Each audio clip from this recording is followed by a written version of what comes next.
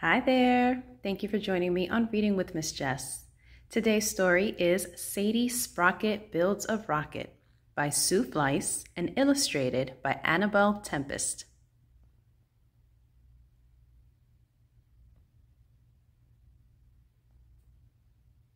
Sadie Sprocket had a wish to travel far from here, to venture through the galaxy beyond our atmosphere.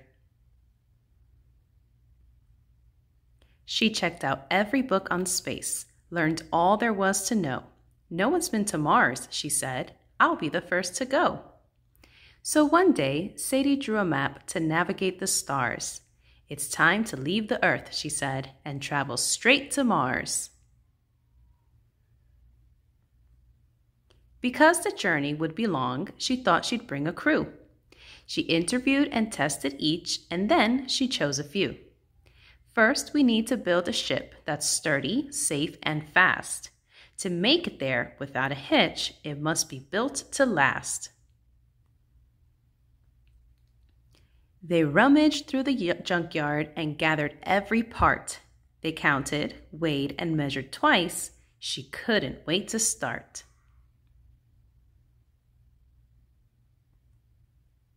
Sadie and her crew worked hard to build her rocket ship. She scanned her map and chose a date to make the stellar trip.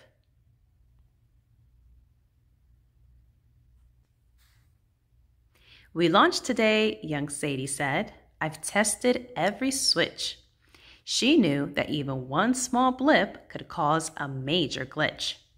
Friends and family wished her well. Reporters flocked to see. This spacebound girl with smarts and skill would soon make history.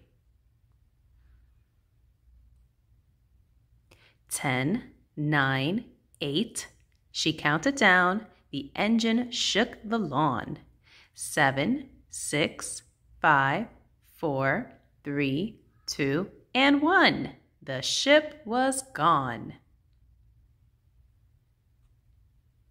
The crew tried playing cards and games without too much success.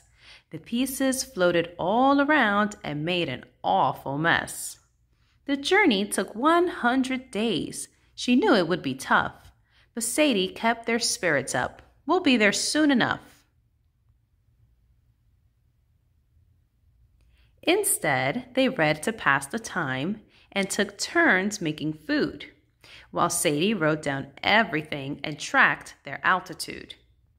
The Earth behind, so far away, was now a tiny dot.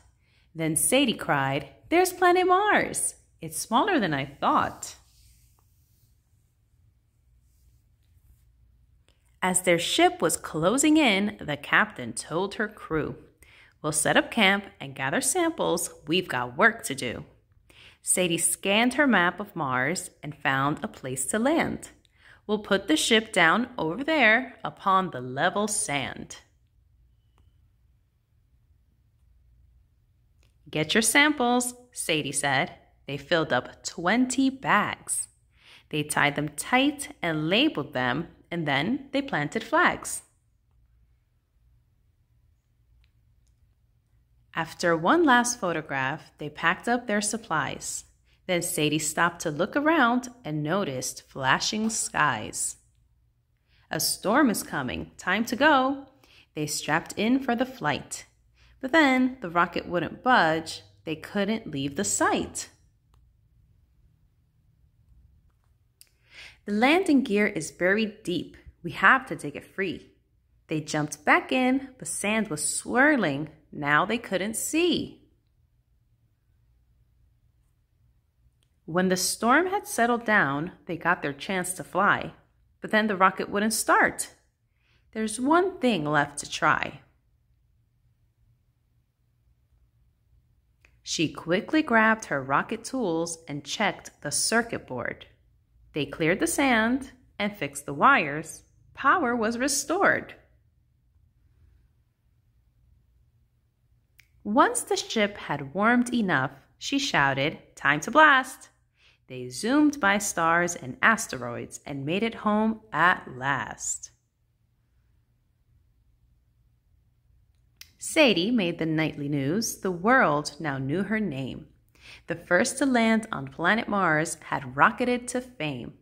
She triumphed in her mission, but Sadie wasn't done. The pioneer of space had plans she'd only just begun. "One more question, please," they said. "What's next for you, Miss Sprocket?" "Maybe Neptune, but for that, I'll need a bigger rocket."